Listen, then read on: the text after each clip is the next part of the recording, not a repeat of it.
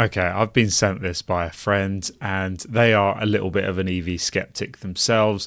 They know I'm a little bit more optimistic about the future with EVs, and they know that I've got a lot more experience with the motor trade. They don't work in the motor trade themselves, but they know that my whole life I've grown up in the motor trade. My dad before me, his dad before him, and I've seen everything. I've worked in the main dealers, I've worked in independent network, I've worked for the big nationwide motor factors chain, and now I run my own small business. So he sent me this video by this guy called Barry Crampton, not someone that I've come across before, but clearly he's got plenty of followers and he's making quite a name for himself as someone who attacks EVs, and his videos seem to be doing pretty well for himself. So I'm just going to dig into his latest one, which was the one that was sent to me. EVs are 79% more likely to go wrong than a petrol or diesel. From what I'm seeing in the main dealership network and the independent garage network is definitely not true. That doesn't seem to be borne out at all in my immediate sphere of connections. But I just want to delve into the information that he's sharing and let's see if there's any validity to this. There is a report out today, and I will try and link it back to the report to give it some credence. It's from Warranty Wise. Now, first of all, Warranty Wise have been around for over 20 years. Everyone in the business knows them, and most people perceive them as cowboys. They're there to sell extended warranties to quite often unsuspecting people, and they sell them based on fear. They like to tell you that your car's terribly unreliable, so you need to buy our warranty because we'll cover you. I've also heard and seen, experienced friends and family and other people that I've known through the industry that they try to claim on Warranty Wise, and Warranty Wise have got so many ways of small little T's and C's of sneaking their way out of paying warranties. So it's just to say that Warranty Wise may not be the most credible source because their business model is about sowing the seeds of fear in you so that they can sell you a warranty. Okay, let's move on. What does this report actually say? EVs proven to encounter 79% more reliability issues compared to their petrol or diesel counterparts, according to Consumer Reports. Now, there is a little asterisk next to the Consumer Report, so I'll try and get back to that. 79% more reliability issues compared to their petrol or diesel counterparts. I want to get to that asterisk. What does that mean? Where is this evidence? Where have they got this data from? The one point that I will agree with Barry on is that the motor trade is full of Luddites who don't want to move on, and they don't want to reskill, and they don't want to learn about EVs, and they don't want to embrace and adapt to the new technology. They just want to sit there with their carburetors and their points ignitions and sit in their comfort zone. And I understand that, but we are constantly pushing forward. People fought against fuel injection for decades. People fought against electronic ignition, fought against ECU controlling our airflow mixture, loads of things like that people fought against. But we now know that they are more convenient, more reliable, and once we understand them, they're much easier to work on. So we need to stop sowing the seeds of fear, uncertainty and doubt throughout the motor trade. We need to encourage and embrace it and be enthusiastic so that more people will train and will learn, and there'll be more people to work on these EVs because we do need them. Don't think I'm stupid. You probably do, but don't. Because this Warranty Wise, everybody has got an agenda. I don't have an agenda. I just want to sell cars. The warranty company sees that EVs are going to be the future. They want to get on board, and they've brought this report out. Now, although it says EVs proven to encounter 79% more reliability issues compared to their petrol or diesel counterparts, according to Consumer Reports, I take that with, I'm impartial, so I take it with a pinch of salt. I see somebody there trying to sell their products. We agree on that. We both see the motor trade in the same way. warranty wise are there to sell warranty. So they found some sort of study, they're citing some sort of study. Let's get into that, Barry. We both see that warranty wise are just trying to sell their product. I'm in a couple of forums. I have my own forum on Citroen Amis. I love the car. I'm assuming what they do, this is how warranties work. It's a profit centre for the dealership. They make money on warranties, and they also, you sell a warranty with a limited price or a limited payout, limited cover, and then when the customer comes in and say, right, Mr. Customer, this is our warranty. I can offer you an extended warranty for £350. That will cover all these parts. If you don't want to take that out, can you sign this to say that you've been offered it and you've refused it? Puts the shits up you. That's how they sell them. You end up giving the dealer profit. Okay, Barry, you're talking my language. You understand the sales tactics. You understand the upselling. You understand why they do it. And these warranties are not just profiteering by the warranty company, but also dealers up and down the country are also upselling people on these warranties to try and make a quick buck. You're admitting it, okay? So you're kind of undermining your own argument at the moment, but let's keep going in this video because we're not even halfway yet. One warranty company that I've never used is Warranty Wise. I'm not going to bore you anymore. I'm going to go down to the disclaimers, and here we have the 1, 2, 3 and 4 asterisks. Finally, this is what we've been waiting for. Some sources. Excellent. So the first asterisk, the Consumer Report, EVs are less reliable. That was done December 12, 2023. Electric vehicles are less reliable than conventional cars by IER. Okay, he's just spending time just going through this thing.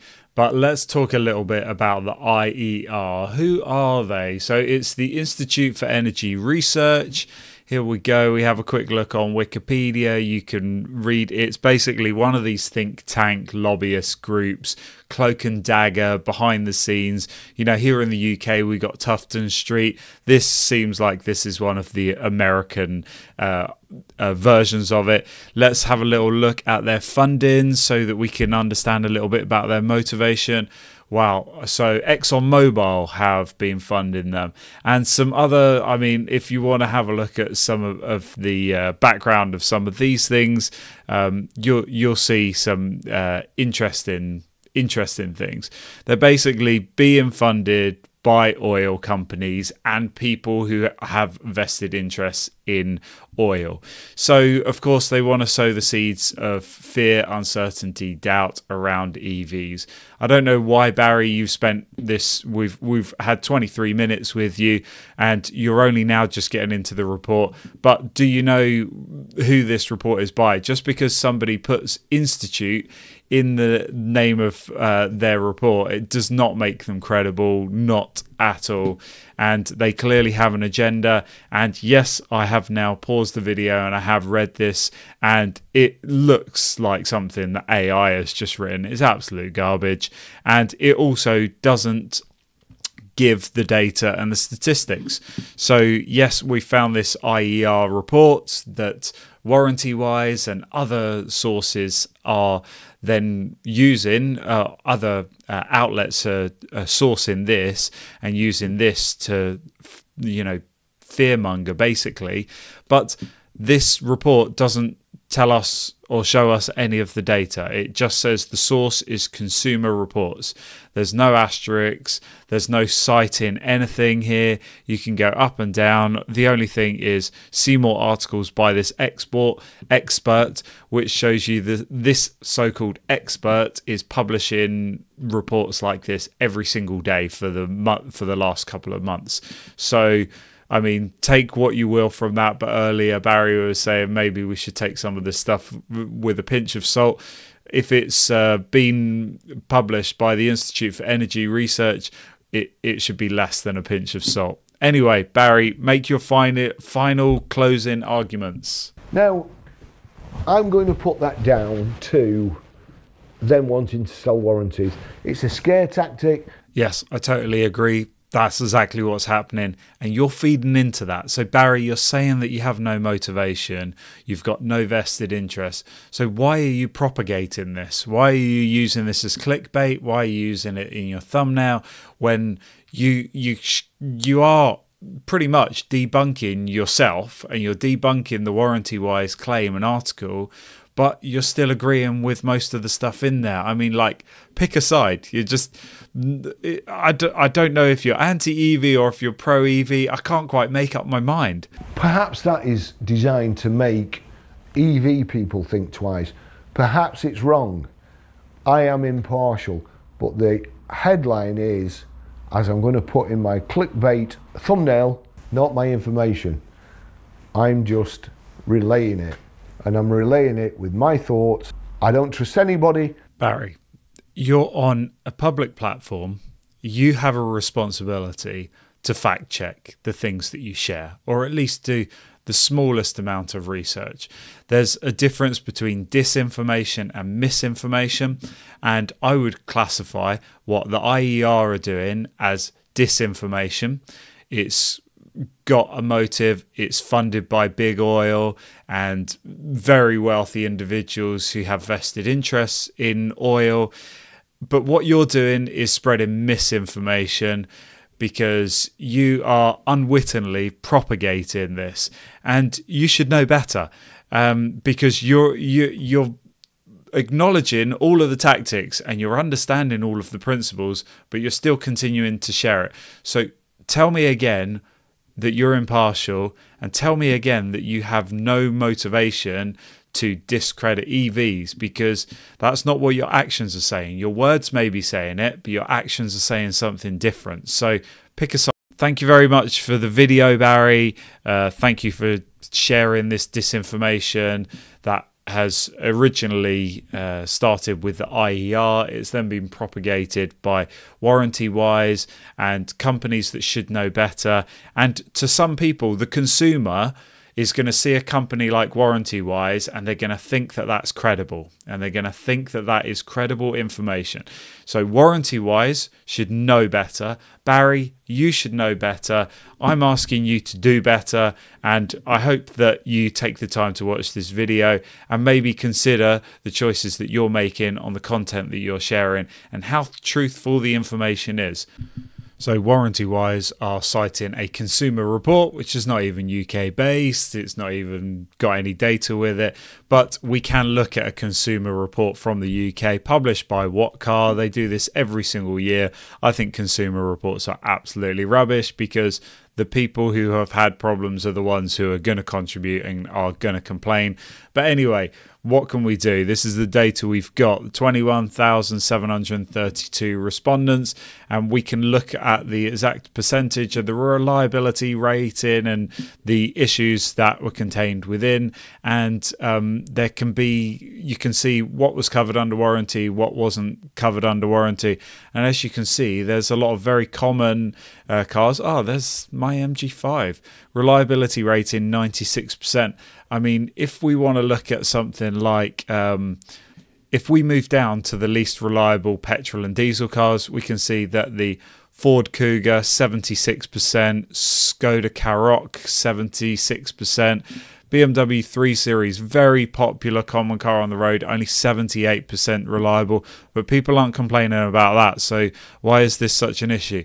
Range Rover Evoque, I'm surprised that it scores 80%, because that is well known as being unreliable. Even cars that are known for being relatively reliable, like a Skoda Superb, 84%. So if we compare that to the few EVs that I've just looked at, even the Cupra Born 95.6, Kia Niro EV 94.6, ID3 94.3, Tesla Model 3 93.9%.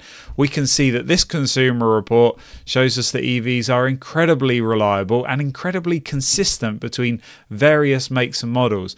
The same sort of thing we can look at petrols. If you're anti-diesel, you see Jaguar E-Pace 72.7, 75 for a BMW 4 Series, Alfa Romeo 76.6. Well done, beating BMW at their own game. the Italians beating the Germans. Anyway, I mean, you can look for data online and you can sow any kind of narrative you want by picking and choosing facts. All I'm going to do is put all the links in the description down here. You go and make up your own mind. You can read the IER so-called study. It's just absolute garbage. Have a look at the What findings. Make what you will of that. Take it with a pinch of salt. Thank you everyone for watching. If you want to support the channel, like, comment, subscribe. Over 90% of you never do any of those things. We're going to get on a little bit of a mission to try and uncover the truth around these things. And we are just looking for the sources. Cite your sources, Barry. There's no citation in the description of that video, and that is misleading. Okay, I need to sign off. No more ranting from me today. Farewell.